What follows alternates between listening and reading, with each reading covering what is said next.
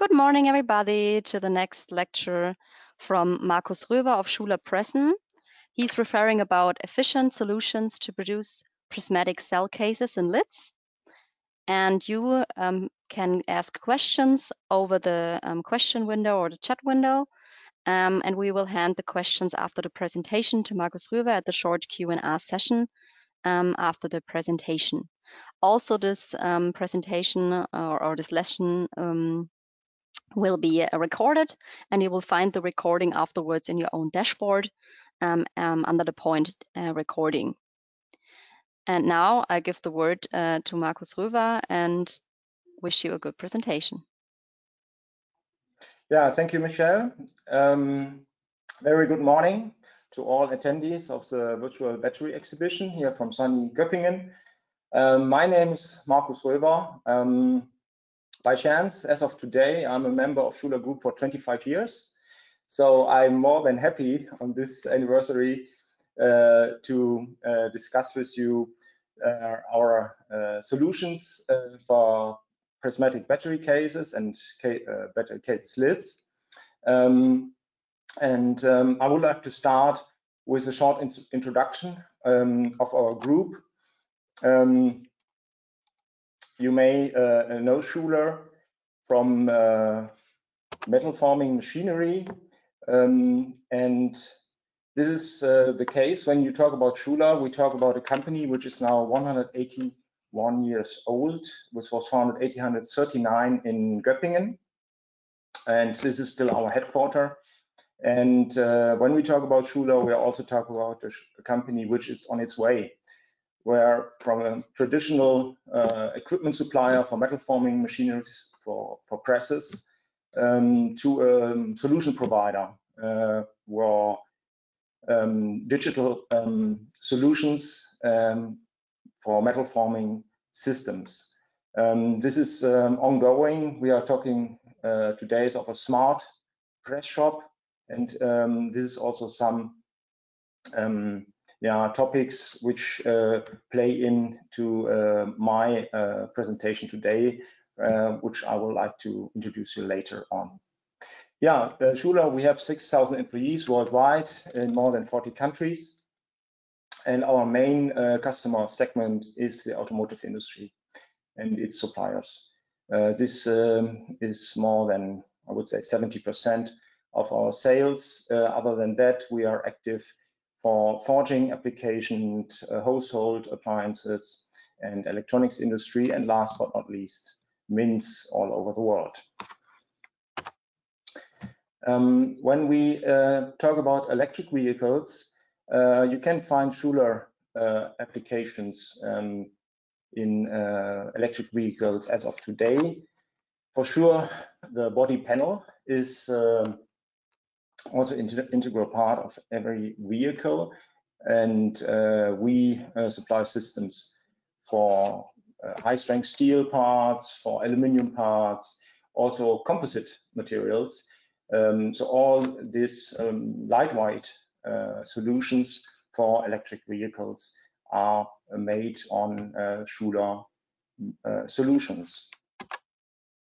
Besides that, we offer also equipment for producing motor lamination, and so let's say the core of any electric motor.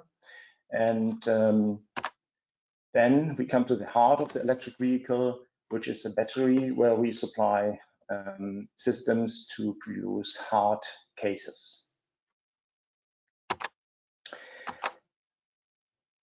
When we talk about battery can manufacturing or battery case manufacturing, we look at three types of battery cells. As you know, we have prismatic cells, we have cylindrical cells. These two groups are what we call hard cases, and then we have pouch cells.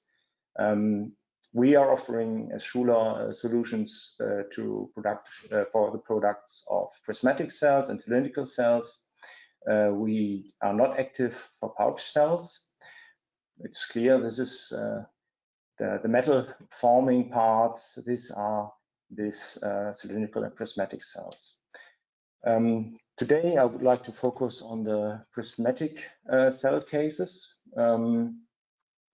And there are basically two ways or two process routes to produce such a prismatic cell case. One route is that you start with a strip material, with a coil, and then you start to blank a cookie out of this coil, and then with this blank you do draw and redraw operations and form a prismatic cell case. The other route is that you start with aluminum slug. A slug is basically a piece of metal, a piece of aluminum, which is then formed into a prismatic container. The differences here are obvious. In the first case, you use only a part of the metal strip, depending on the size of the blank. It depends if you're 1 out or 2 out blanking out of this strip. You can achieve utilization with 1 out maybe of 65%. That means with every ton of aluminum which you buy, you use only 65% for your battery cases, 35% going back to the scrap. With the second process route, which I would like to focus on, the aluminum slug, you use in its entirety. And you see here also the differences in the forming with redraw operations on the top here. You form the container in several steps through redraw, then you do a wall ironing operation, and then you have to trim the can. With the impact extrusion process, this is a process which is used to form an aluminum slug into the container. With impact extrusion process, you do a one shot to produce a prismatic case. Then you use a second operation, a wall ironing operation, to come to the final geometry. And then you have also a trimming operation. So beside the big difference in material utilization, there is a second difference in speed. As you see, the draw-redraw operations are relatively complex and will also limit the speed to transfer the part from one station to the other.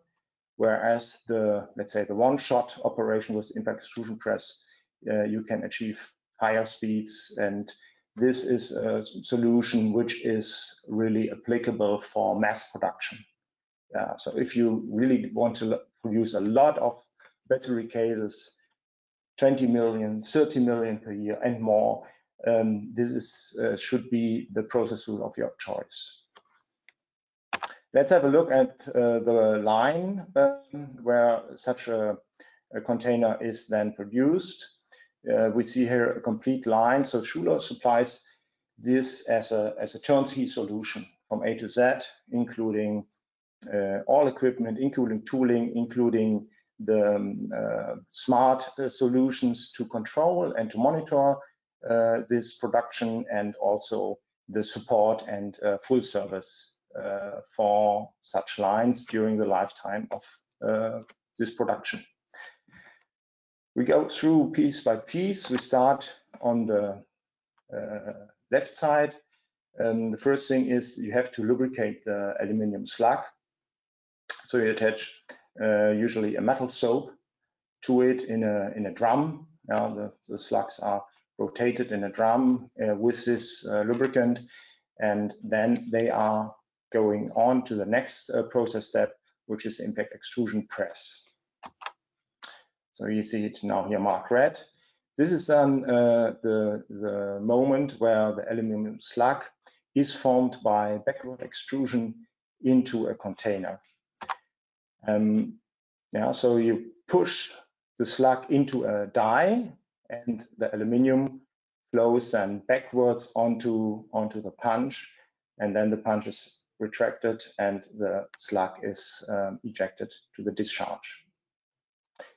This goes with high speeds in comparison to the draw-redraw solution. So we can achieve here speeds up to 100 cans per minute. And it is not a new technology. Backward extrusion is quite a long way around, and we have supplied more than 700 impact extrusion presses during the years. So that the application to the prismatic battery case, this was done since 3 to 4 years, yeah, very successfully. And then we have the second step as described. The final geometry is achieved by wall ironing. That means the wall thickness of the can is reduced. The can is getting a little bit longer, and also the geometry is calibrated during this process. Also some other forming operations are applied, so that, for instance, a step to put the lid later on is formed in this operation, which is also Schuler equipment, where we supply then together with impact extrusion press. So also the tooling for these two operations is coming out of our design. So it is well balanced between these two machines. Due to the anisotropy of the material, we have to trim the can. The edgy, wavy part on the top. This is done by a process where we cut from the inside of the can to the outside. This is important to achieve a burr which is outside of the can. So when you then insert later on the jelly roll, you are not damaging this by a burr which would be inside. So burr always on the outside position. This is important. Yeah, as we had applied a lubricant to the part in the front end of the line, we have now to wash the can. This is in a big washing machine where the cans are by a spray system washed and then rinsed with clean water, and after that they are going into a dryer to have then the final product. The final product is then inspected by a camera system. So we inspect the geometry of the can, and also the surface of the can is inspected, so that only good cans going then to the last step, the packaging or end-of-line palletizing, as the customer would like to have it. Often there's also wall-to-wall installations where you don't have pallets, yeah, but there's this dependent on the requirements of the end customer. So this is the production line. As I said, it is fully integrated. That is one line control which is controlling this, and also all the tools and dies are coming out of our house. We are right now in a very quick market where you have a lot of format changes, new cell formats are coming up. So we have the possibility not only to support you with this production line, but also before that in the R&D we can do simulation of new sizes, new geometries, where we do then also the prototyping. That means sample production to make feasibility studies. Also new materials can be tested, and then we also provide the, let's say, the final or the production dies and tooling. Coming back to our smart press shop, each of the machines in this line is connected to our so-called data loft. This is a cloud service where all the data which are collected from the sensors of the machine are connected to this cloud by a so-called edge device or IIoT connector. So the data is stored, and then we can also have applications to use this data. For instance, for production monitoring, so SCADA systems to monitor your production to see, okay, where are you with your line? But also data to which can be used then for preventive maintenance. So what are the temperatures? What is the motor power consumption? How about lubrication? So this can then lead to a preventive maintenance plan. As I said, we offer also full service agreements for our lines so that the maintenance can be planned on time, that you don't have to stop the line by ad hoc, by damage or something, but this is then you can see coming, so to say, and plan for a stop when it's needed. Yeah, I would like to summarize the main points, coming back to the comparison between the two process routes. So the deep draw case, where we have speeds, depending on the size of the can, between 20 to 30 cans per minute, whereas with the impact extrusion, we can achieve higher speeds, which also comes with a higher cost of the equipment. But if you see the cost to performance ratio, you need less personnel, less footprint for higher output, because we can achieve speeds up to 100 cans per minute. So this makes sense then for cases where you would like to run really a lot of cans per year for real mass production. Then this is absolute cost efficient, because, and this is then on the second aspect, material utilization. This is something which is yeah, your operation is really year after year after year, you have to buy metal for your line, and if you have to scrap 35 or 30% of the material you are buying, this is really not efficient.